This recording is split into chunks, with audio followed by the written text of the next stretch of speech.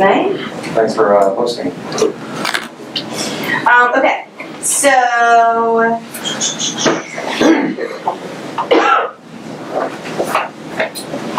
Okay, so the first document that I handed out to you is the new rules for the 2019 season. That gives the actual rule to reference in the rule book as far as the rationale behind the rule. As the majority of you guys know, yes. Do we know if when we register if we're going to get rule books this year? Do not know for sure. Okay. If you selected to get a 2019 rule book from US Lacrosse, then yes, but they're not automatically going to do it anymore? Correct. Got it. Correct. However, it is online and in the National High School Federation app as well. So this is just kind of until the new rule book comes out for your reference. Perfect. And then US Lacrosse, since the rules and turf doesn't come out until January, they put out a document kind of giving a breakdown to kind of go over the rules, because as you know, two major rule changes for this year is the penalty zone as well as self-starts. So we will just start with the penalty zone.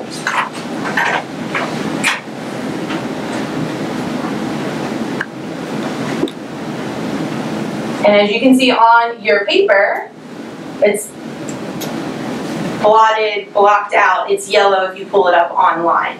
But the penalty zone area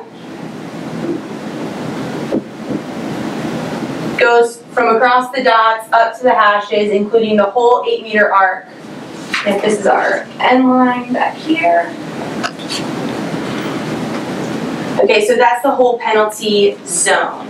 All right. So when we're referencing on the field, you know, we want to talk to the players using the same language, clear the penalty zone. So instead of clearing the 8 closest way out, it's going to be now clear the penalty zone closest way out.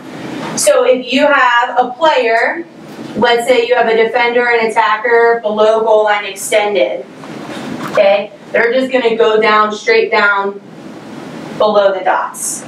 What the fastest way out, they'll be up to the side? They can go out below the side, but if you read on here, it says anyone in that box, just push them out and down. Okay, so it's not necessarily then the fastest way out? Correct. Okay. Yep. And then if you have,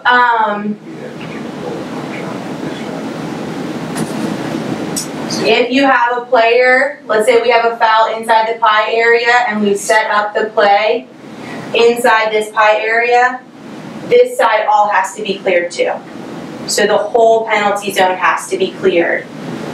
No matter whether you're on this side.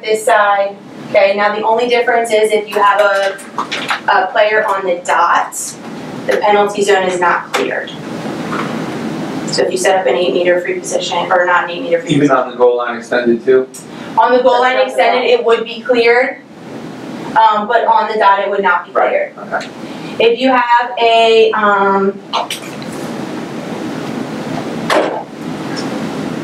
let's say we have a foul in between the 8 and the 12, and the attack player goes to the 12 and the defender goes behind, clearing a penalty lane. So you would not be clearing the zone. So you would just be clearing the penalty lane down from the hash marks. So all the players would just move out. Does that make sense? If it's outside the 8. If it's outside the 8. Spot and foul, right? I know in NCAA it's different, but I think it may be spot and foul. I need to confirm that because I thought I read somewhere that it's going to the 12, but I will confirm that.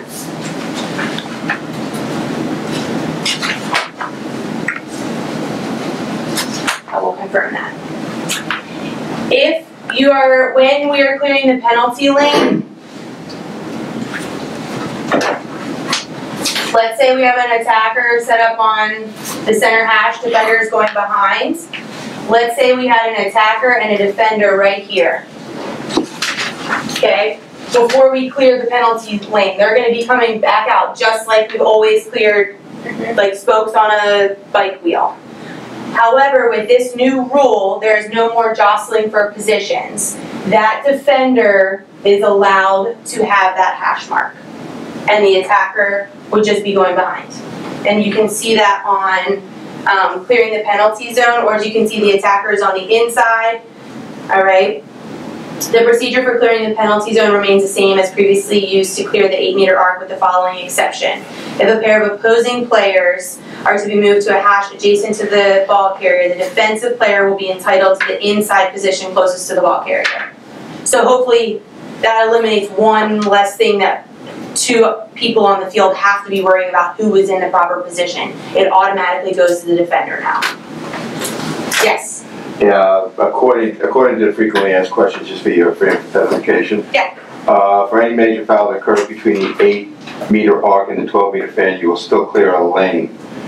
So that's why I think it's the spot of the foul? Yeah, okay. That's why I think, Lauren, they're not going with the pure NCAA rule. Perfect. Okay, so still spot of the foul, clear outside the 8, yes. Thank you for that. Oh, no problem, thank you. So questions so far in regards to the penalty area?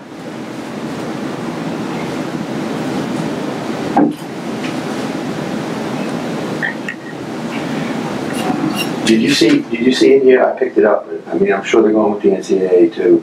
What they actually did say, and I'm sure they'll clarify it, is you clear the penalty area, the penalty zone, with fouls inside the 8. But that's not, I think, what we're doing. And the frequently asked questions, they say clear the whole thing. But I'm where are you reading on that? Just confused. You go to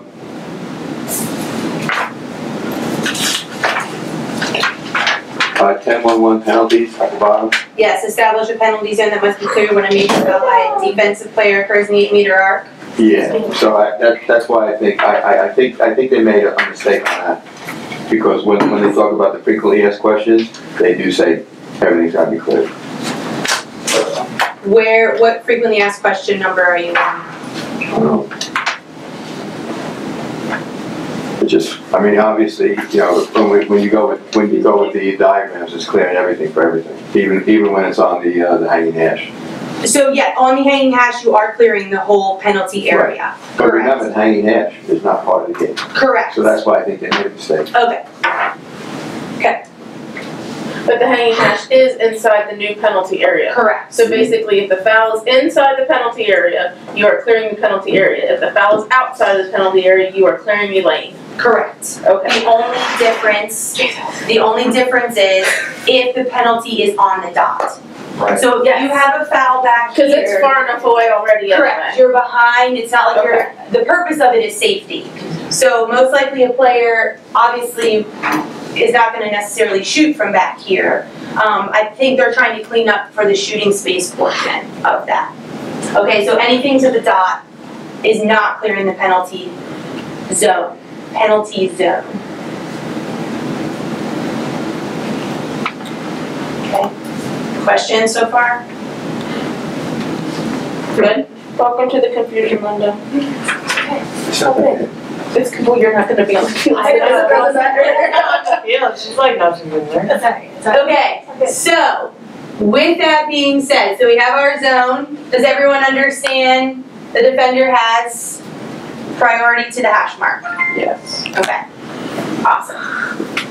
Now this is very important to remember that the penalty zone connects the two dots. So we're going to slowly move into self-starts. So if you have a shot that goes out below goal line extended, okay, no foul, it's just a regular boundary ball, ball goes out of bounds. A player may pick up the ball, carry the ball inbounds, and self-start because they are not in the penalty zone area. Okay? They don't have to wait for a whistle. They do not have to wait for a whistle. Okay? They can choose to wait for a whistle, or are we just going to stand there? So what you will say is you may self-start. So if you have a player who is not self-starting, say you may self-start, and then whistle. Okay. I would say give them 2 and then put a quick whistle on it to get play going. It's going to be very hard in the beginning. Fall ball especially, players are going to be like, do I go, do I not go, do I go, do I not go? So give them use the verbal, you may self-start so that they know. And then after 2, give them a quick whistle to get the game going. Great question. Well, I read, when I was reading the rule, it said, like, if the person who gets the ball wants to wait for the other person to go 4 behind, and correct, and they have the option to wait for the whistle if they wanted to, but this is really kind of good to teach me how to coach it too. No, I totally understand. So, so with that, players can wait for us to fully administer the whole penalty. They can choose if they want to, Okay. and if they choose to, then you give them you may yes. When we're set up, Yep. you can say you can self-start. Right. Once you go through your whole boo and all the players are where they are and the player hasn't self-started, use the you may self-start first and then give them, the whistle after that. Because the key is to get them going. Right. That's the goal, is to not let them wait to set up that whole minute, administer everything. So with this new self-start, is there ever going to be a, now I guess there can be on pre-positions, but is there ever going to be a false start then? Yes, absolutely. So false starts will be, if you flip to page 3, it says official whistle restarts. So anytime a player self-starts when they are not allowed to self-start, that would be a false start. Did everyone follow that one? Okay, here we go. So for example, These are your options. for example, you're in the midfield. We'll start with the midfield. Okay, you're in the midfield. You have the white team checks the blue team in the head. You have a cardable foul. You call timeout. Okay, easiest way to remember: a player may not self-start when the clock is stopped. Right. So that's kind of your little key.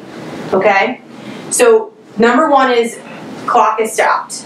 Okay, so at that moment, you're getting ready to get your card, you get a good hard whistle. Okay, look at the player that just got checked in the head, go through your administration, waiting for your partner to communicate with that player, my whistle, so they don't go. That can be a little preventative officiating there. Other times, so this is when, to answer your question, Glenn, this would be the time that a false start can occur. A false start can occur if a player chooses to self-start when the game clock is stopped for any reason, a restraining line violation for offsides, the ball is inside the critical scoring area excluding the boundary restart that we just discussed, alternate possession, inadvertent whistle, any time in overtime, because the clock stops on every whistle in overtime. Right. Okay? A goal is scored. And note that self-starts are permitted after an illegal draw. The other thing to remember, players, and this is going to be very big on our part as part of preventative officiating, players may not self-start in the last 2 minutes of each half because the whistle is stopping the game clock on every one. Even if we're 10 apart? Only exception, if you are 10 apart and the clock is running, players may self-start. Oh. Because the I see what you're saying. clock is running. Because the clock doesn't Whole stop. difference. All right. Yep. Why do you think that's not on there? It is. It is on there in the frequently asked questions. If you go to question 9, self-starts permitted in the last 2 minutes of each half when the clock is in effect, depends. Self-starts are not permitted when the game clock is stopped. However, if there is a running clock due to a 10-goal differential, self-starts are permitted. Okay. So with that being said, let's talk about those 2 things real quick. Number 1, we as officials need to make sure that we are communicating with the players on the field, and this has got to be a heightened awareness of the clock, because we want to prevent those false starts. We don't want to take the ball away from a kid because he's like, oh my goodness, I didn't realize it was under 2 minutes, because they've got so much going on. They're trying to run their plays, listen to their coaches. So us as officials not only need to communicate with each other, but also with players to help, especially until this becomes routine for them. Yeah, I just had a question. Yes. Because again, you know, from the NCAA, there's a stoppage of, there's a foul called at 2:02. 2:02. And now clock is still running, so they should be able to start. Correct. Just like in the NCAA. Correct. Because it's under 2, but that clock should still be running. Correct. Correct. Great example. Yeah, that's why the clock operators, you know how some of them, they say 2, stop. Right, and so one thing that, you know, maybe as an association that we talk about, and I'm sure part of that is coming down, and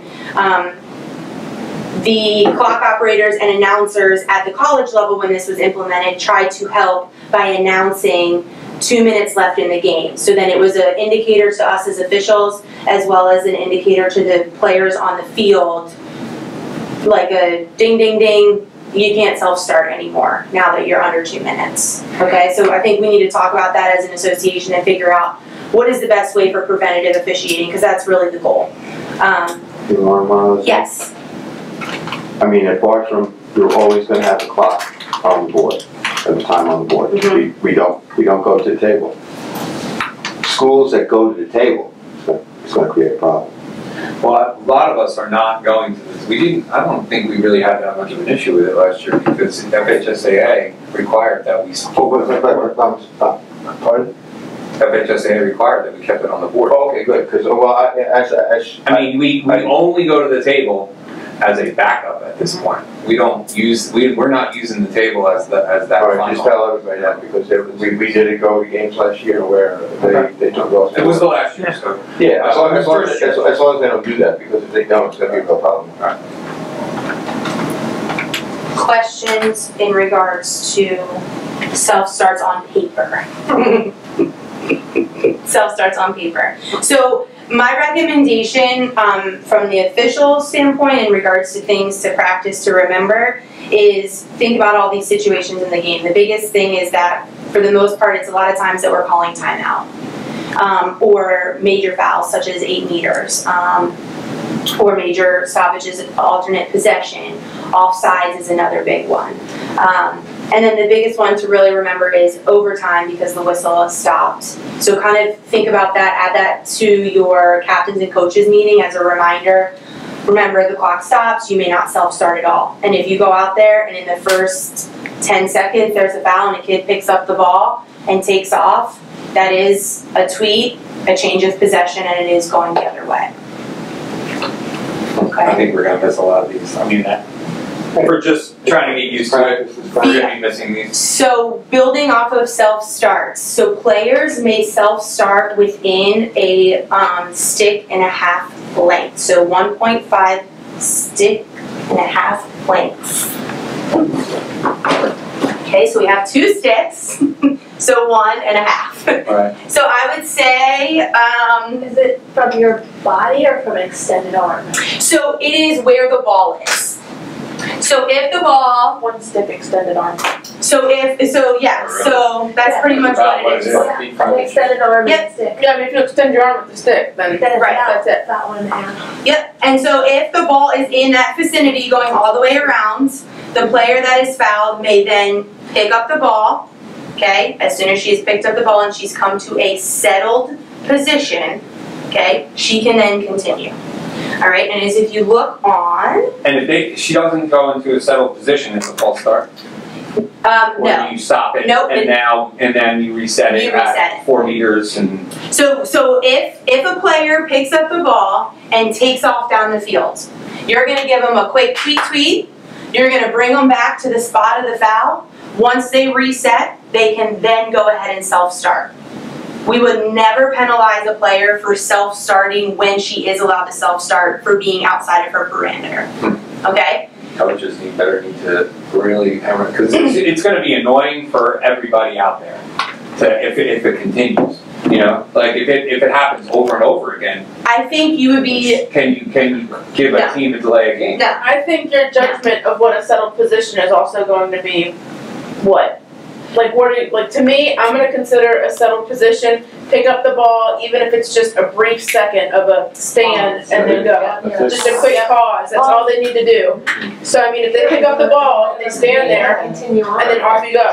So it's really, what are you gonna, they just can't do a run through ground ball and go. It's just, what are you gonna consider a settled position? It's not gonna be I have to stand there for 3 seconds. It's gonna be maybe like a stutter step or something like that. So based on, it says the definition is a settled stance, this is on page 2, 3rd paragraph down. It's defined as both feet stationary on the ground with the ball positioned in the head of the cross and the player with possession making at a minimum a momentary pause before restarting without waiting for an additional whistle. Okay? So It's quick. it is, and I think what you're going to find more often than not, players are going to be holding to, they're going to be unsure. So I think at first, it's going to be a lot of, you may self-start. You may self-start. And then at the end of the season, it's going to be, was she settled? It's going to go from one end of the spectrum to the other. Sure, the one thing that, and then to add to it, I think we're going to be hearing from coaches, she didn't settle. That's your determination. Right, but nothing's going to stop a coach except for me carding him or her from screaming that out. But remember, the player, if you felt that the player did not come to a settled position, within the 1.5 sticks length, all you do is give a tweet, and you bring them back to the spot of the foul, and you restart them from there. So if your judgment or your gut is telling you that player did not stop or did not come to a settled position, tweet, bring it back, number 5, and now you may self-start. And that's it. Well, we saw down in Orlando some of the biggest things, like the boundary balls. The girls were watching the college games. They're picking up the boundary ball and just sprinting on the field, and they're not stopping, which they're allowed to do. Here, we have to come on the field and just stop. It's just, if both feet are on the ground, it's a momentary pause. Okay. All right. Because that happened a couple of times where they're just kind of sprinting on the field. And it's not a false start. Because one guy said that's It is not. No, it's not. The only time it is a false start. It's a false start. No, it's not. It's just bring it back. Yep. So the only time it's a false start is where it is identified A to G. That is the only time that it would be considered a false start. Yes. I'm sorry, I'm so full of questions. Nope, I like it. Make sure I'm right. Alright, so when we flip false start stuff into defense, because we don't have free movement, Correct. so everybody else needs to stop, and then defense obviously is going to start as we tell them to move away. Is there any kind of false start on defense? So you mean when there's an 8-meter free position for attack? When it's self-start. Oh, okay. So anyone? Okay, so yes. So if there is, So say I have the ball, and I'm standing here ready to go, and Joe is my defender. He's a stick and a half away from me. Even right before I start to go, he reaches out to check, and I haven't gone yet. Correct. That would be a whistle. That would be a false start, and we need to set him back. Then. Yes. At least have him start moving back, and then she can go wherever. Okay. Because the kid can't ask. I mean, from coaching standpoint, the kid can ask you, "Can you move him back forward?" As the kid starts stepping back, she can take off. Right. Right. Yes. But that person needs to be moving away. They can't be moving towards. Correct. And if they're moving towards before they go, then Correct. got it. Just making sure. Does everyone understand that? So at any And time, everybody else is stopped. Nobody else can Correct. move. Only the people within the 4 meters around them are permitted to move in any direction. Correct. Okay. Correct. To go back to the boundary ball, no player may self-start, as Joe said, from outside of bounds. That includes throwing the ball inbounds to a teammate to start. They must be over the boundary line to then self-start and or to pass to move that ball. Then we're just doing NCAA, it's just a restart. Correct. Yeah, So they just have to be in bounds? Mm-hmm. They don't have to move 2 steps in? They should move within. It does say that settled stance and may self-start from within 2 meters of the boundary. But a lot of times that kid's going to hit that line if they have the opportunity and go. Now, if it is a foul at the boundary, you do want to make sure, try to make sure to move those other players 4 meters in. But if that player, if they're in bounds and they're within that 1.56 length and they want to go, that's on them. That's on them. All right. Your way of thinking in regards to self-starts and everything you've been taught, just kind of put it out of your brain. It's going to replace. Yes, it's being replaced in a good way. In a good way. The game is going to go much faster. Okay, questions about self-starts. I do have some scenarios that I want to go over, but I do want to walk out to the field to talk a little bit and get a little bit of field action from up top as to what it will look like from the mechanic point of view for us. Did you go over the self-starts going out? Oh, no, thank you. So if you have, let's say, for example, attack charges into defense inside the critical scoring area. The defender would be awarded the ball, and it would not be a self-start situation because they are inside the critical scoring area. You put it on the 8. So yeah, so you put them on the 8. The biggest thing to remember with that is to communicate to that defender who is so excited she just got herself a charge, all right, on my whistle, because there is nothing worse than that kid just taking off, and that is a hard false start, and the ball would be going back to the attacking team. So really try and get in to see them. But if it happens outside the 8, then it is a self-start.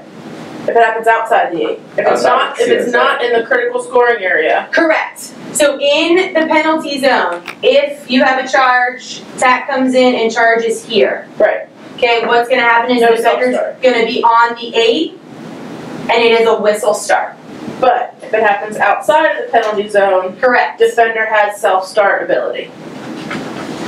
No, because it's in the critical scoring area still. If it's outside the critical scoring area, is what I meant. Yep. So if the defender, so inside the critical scoring area, okay, you're going to move the attacker back 4 meters, and the defender is now going to whistle start. If the charge happens out here, okay, blow your whistle. Defender has the ball, and that defender can self-start right away. Got it. Okay, so anything inside the critical scoring area is going to be a whistle start. Does the player that committed the penalty have to make a move to go behind now? Or can it just be away? No, so it is still technically behind, but as soon as she starts to move behind, that offensive player has, the person with the ball, has the opportunity to go at any point. But she does not have the opportunity to go until the player is technically behind them. No. So if you fouled me and I want to go that direction, you fouled me and you're in this position right here, you have to, I can't just self-start and run and go that way. You can. You can. Yeah. Yes. But you just said that you have to be behind me. Outside the critical scoring area, though. It's just a move. So outside the critical scoring area. Okay. So let's have, can the two of you stand, please? Just okay, you don't have to do any running. No running. Okay, we are outside the critical scoring area. I'll give you the ball. In the midfield. We're in the midfield. Let's say Jen checks Alyssa through the sphere. Okay? Oh, she loved about it. Okay, so as soon as I blow my whistle and Alyssa has come to a settled stance, all right, we're going to be number 5. You're going 4 meters behind. You're not even going to probably get all of that out, and Alyssa can be going. Okay. Okay? Does that make sense? Yeah. So as your mechanic, okay, what's going to happen is, especially as these, thank you ladies, that was a perfect demonstration. As soon as these players really start to understand how to keep the game moving, they're not going to wait for your penalty administration. So you're going to have to say, you're going to be watching and moving at the same time, especially on some of our more competitive games and players who understand and move that ball quickly. But as soon as that whistle blows, that as long as it's in a self-starting position on the field, that player can go. And as long as she's a stick and a half length away. From the ball. The person with the ball. From the foul. Stick and a half length from the foul. The offender does not matter. So what happens if you have? Well, I didn't make something I'll ask my question. Okay, so if the ball, let's say I just got pushed and I lose the ball, right? The ball is now on the ground. As long as the ball is within a stick and a half length away, all I do is pick up the ball and I'm in a settled position and I can go. The offender does not matter how close or how far away she is. Oh, you're talking about you. Yes, as the ball carrier. Okay. Yes, as the ball carrier. The offender does not matter. Now, if I'm waiting for my offender to go 4 meters behind, then yes, she Or has to something go happens and the ball ends up popping like way over. Yes, the ball comes back to you. ball comes back to me, and then I can self-start. Okay, that's the stick So and a half are length. these defenders gonna figure out that they don't have to be in a hurry to get behind? So I think that. That's how I would coach it. Don't be in a hurry. That's exactly it. But preventative officiating in that regard, if a team is trying to delay the game, if the full penalty is being administered, that it definitely could be a delay of game. If it's consistent and within the same, I would say within the same series, or if you're really noticing that a team is just like dragging on to get back there. But I would say number 5, 4 meters behind, just like you normally would. And then that player can self-start. No, I'm saying I'm the defender, and you say number 5, go behind, and I don't move very quickly to respond to your command. I'm just saying that you have, instead of going around behind here to go, now I'm just like very lackadaisical, and I don't really. Yeah, but you don't know when she's gonna go. Yeah, I mean you're gonna have some ball carriers that the minute a defender turns and starts to move away, it's gonna go. You're gonna have some that are purposefully gonna wait. You're gonna have some that aren't sure what they're gonna want to do. But I mean, I know. I'm just thinking as a defender, why would I be in a hurry to go behind? correct. Yeah, you're good. That's what I'm saying. And what happens if And I you're don't? gonna see I don't a really lot of move. this. As soon as she You're gonna takes see a off, lot of this. Because they're not going to want to take their eyes off the ball carrier. Because the only time you have Because you don't care. I mean, not that we don't care. It's not. Right. That's not the focus. Right, the focus is to get the game moving. Okay. So I think from an official standpoint, what we want to do is we don't want to become lax in that regard. We still use a firm voice. Number 5, if the opportunity gets to that for you to direct them where they need to go. Number 5, 4 meters behind. You may self-start. And a lot of times, as soon as you tell them that they can self-start, if they're just sitting there waiting, They're gone. they're gone. And if it becomes a habitual thing, then you have your tools. I would say give a warning, but if you're going to give a warning, follow it up with a green card for a delay of game. On the defender. On the defender. the only time we have to, the player has to go 4 meters behind if it's in the CSA. Because it's a whistle start. So we will automatically put them back there, and we shouldn't blow it until they're 4 meters behind. Correct. That is when you're going to be waiting to blow that whistle. Yep, absolutely. Absolutely. Or I would say- and it will happen. It will happen that way. So there's really going to be no more of this. Everybody 4 away, right? There's no more of that anymore. You may say it, but they don't have to be 4 away before they go. That's why free movement comes next year. What you are going to realize as an official on the field is that there's going to be less talking to the players.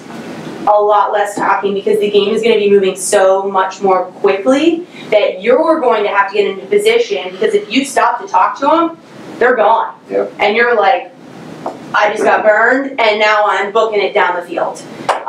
So I think in fall ball you're going to see it a little bit more, where they're more hesitant. In the beginning of the season they're going to be more hesitant, but then once they catch on and know when they can and can't, I think that's where you're going to have less communication with players. And I think it's important at captains and coaches meetings to let the players know it's okay to ask, can I self-start in this situation or can't I?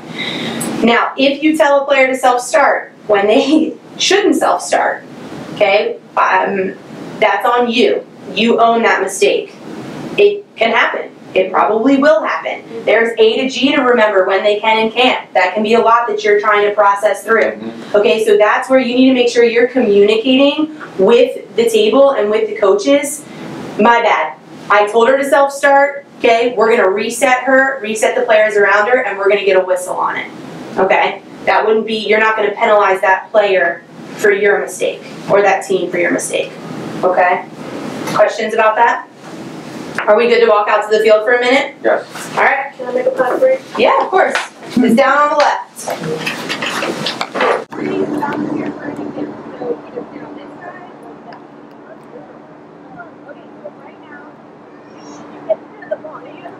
Okay, so let's say I'm going to okay, we have a boundary ball comes out here, okay, let's say one, picks it up, okay, so she's going to step on, there's no foul. As soon as she steps on the field, okay, now she has the choice to wait for me to direct, give her 2 meters, okay, as soon as she steps on, she can self-stop, okay, and she can go any direction she wants. She has to pause for me. Correct. Correct. So she's in the field. You want me to explain what we're talking about? Shoes on? You don't have to sprint. Very good. Okay. So all it is pick it up here and then take it up. Alright? Does everyone understand that? Alright? So now, bring it back. Correct. So let's say I decide to self-start here and I don't. Alright, okay, I'm gonna, okay, bring it back, and you're gonna set him up, and then now, Still can self-start? Correct. And you don't start out on a whistle now? yeah. Okay, just set him up. Just set him up. And the defender needs to still be within the sticks. Correct. Yep. So the relative position here was when the ball went out of bounds. Yeah. So, picking up the ball and coming in, obviously, you're going to make sure you don't come in close to where. So you want to be able to stick it halfway. Right. Yep. Yep. Yep. Yep. Okay. Good. Okay, so let's say that the ball goes out here. Let's say I pick it up, and I go down here, and now I come on the field, self-start. Okay? You are going to tweak and move that player within 1.5 stick length of where the ball went out of bounds and or where the foul occurred. And then she would self-start from here. She doesn't get to come in at a more advantageous position. Correct. Okay? So the 1.5 thing would be, let's say Michelle pushes me here, okay? And the ball goes, that's pretty good at 6 lengths. I see the ball, and I got foul. I pick it up and I take off. That's how we go. You're going to bring it back. Okay, so where the foul is between the 6 and that length.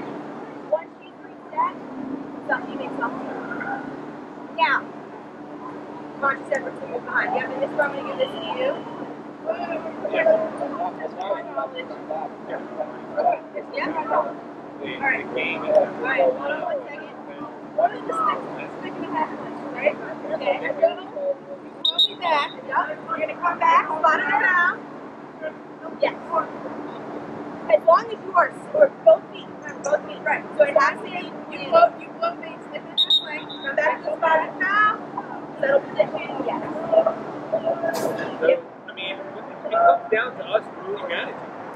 Because they're not going to continue to do this if we catch them right away and make sure that everything's done right. But if we're allowing them to do it, they are going to start running all over. And there's going to be some coaches out there too saying, yeah, they're going to tell their players, go. Go. You're going to hear that so much. But they go too fast. But they come back slow. Now, catch everybody off. Now, the other thing too, you have to remember when you blow that player to come back, okay, and there's been a major foul, you have to get number 5 or you have to get the offender to come back too. Okay? Alright? Now, that's if, as long as the offender starts moving in that direction. Right, it does. Ball carrier gets enough distance that they should go. It doesn't matter where that's correct.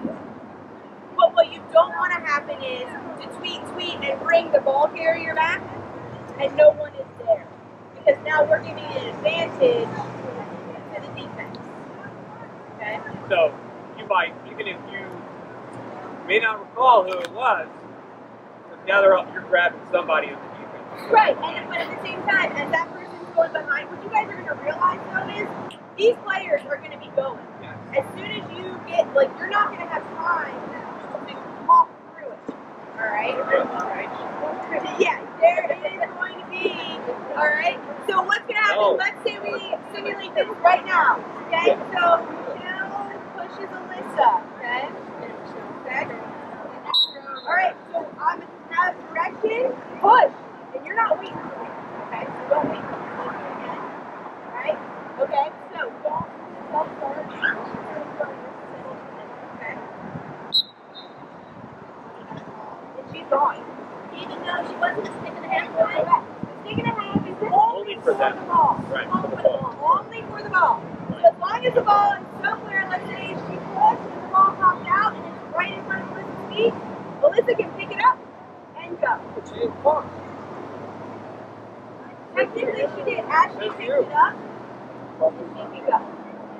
That would be interesting. Everybody has a different perception of it. Yeah.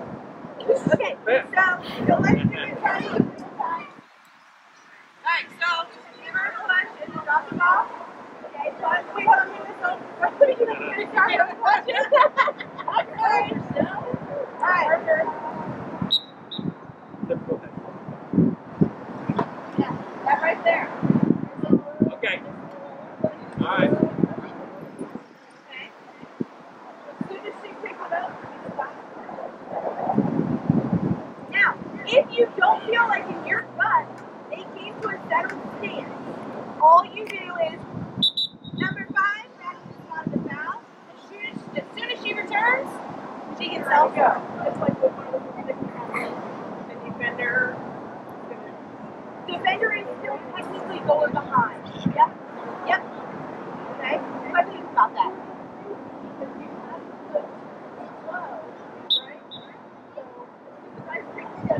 Go. And then she can go too, right?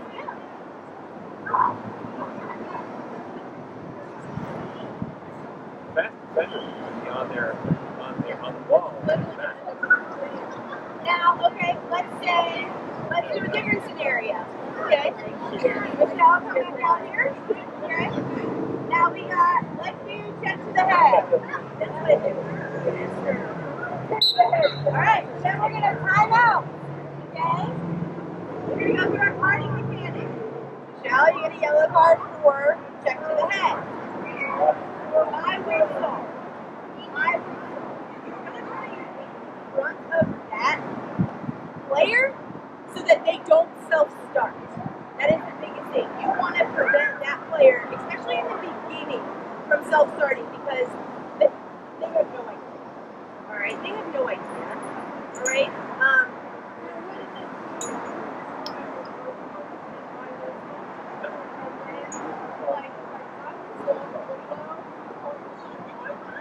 Yep. Yes. Yep. So as you're walking, it's going to be my whistle, white, my whistle, white, green. Okay. Pull your card. Okay. The more, especially the more you can coach, not coach, I can't remember the word. The more preventative officiating that you can do to prevent that player from false starting, especially in the beginning, because that's what we want. We don't want this player to false start because she's like, I just got clobbered, I got the ball, my coach is yelling at me to go because maybe they don't realize that they can't go. So we want to try and protect our girls out there in that regard. Okay? So really, there's going to be more reasons to self-start than not to. Correct. So they're going to think that they can self-start in everything. Correct. Correct. Okay. Yeah, absolutely. All right, so you're here. No, that's good. Thank you. Okay, no, wait. You might not. Like, just before.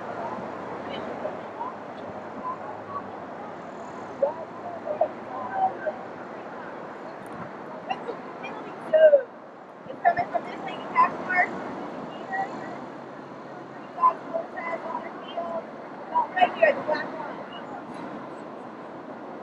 No. Going through the cross, coming out. No one is going to be in there. No one. Now, they can be in there if they are on the dunk. Okay, so all of you guys do the 8 meter right now. I'll be the ball.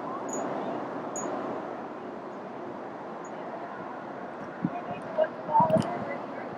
So I am on the dunk. Okay, and I am the captain of the ball. You guys are going to get where you are. Okay? If I am the ball, and I am at the inside half line.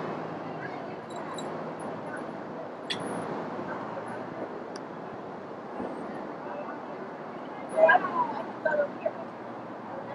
Okay, you go forward.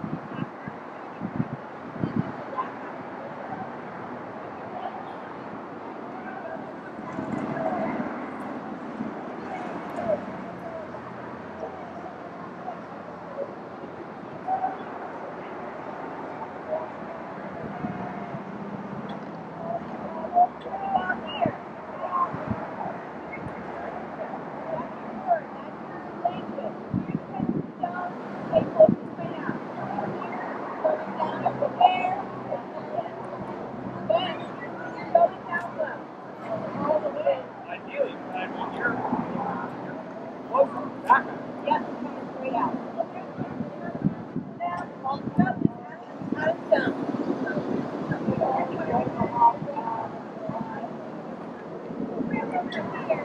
I was very good right now.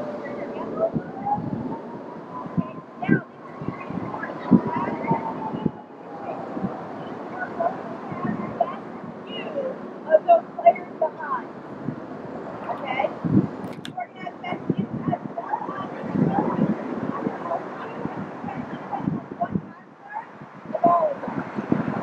Okay?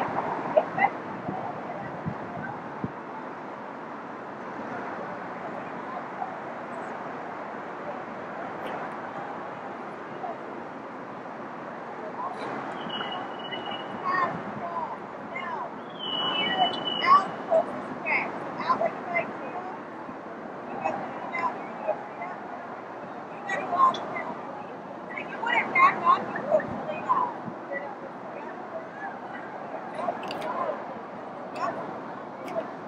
Now, this is important. So, if Linda was the team official, Linda is going to be high right now because the ball is over on this side of the field. So the trail official has to know these guys down here, Michelle is still in the penalty zone. Alright, so that trail has got to help communicate by putting her hands up. Penalty zone is not there. One back out the penalty zone. Okay? And that's going to be trail helping that lead because the lead is going to be very high. See, and they are tangent. Yes.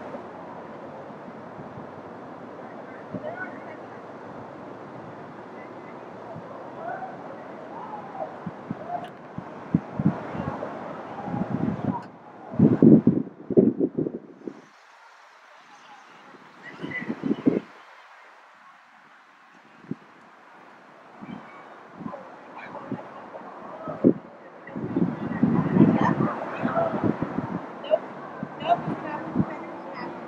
Only if lineman lifting the leg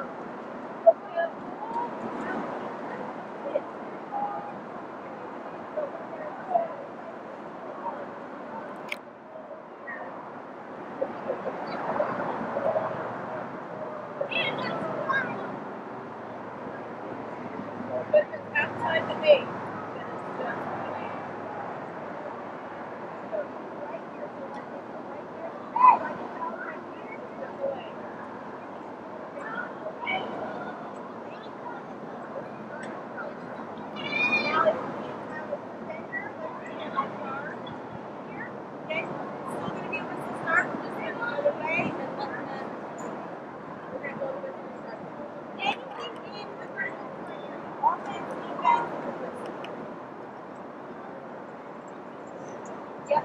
Remember, we're on that hang tag.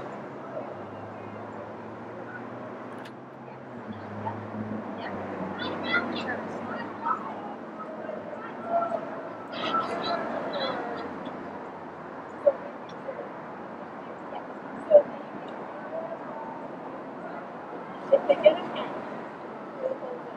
don't get a pen.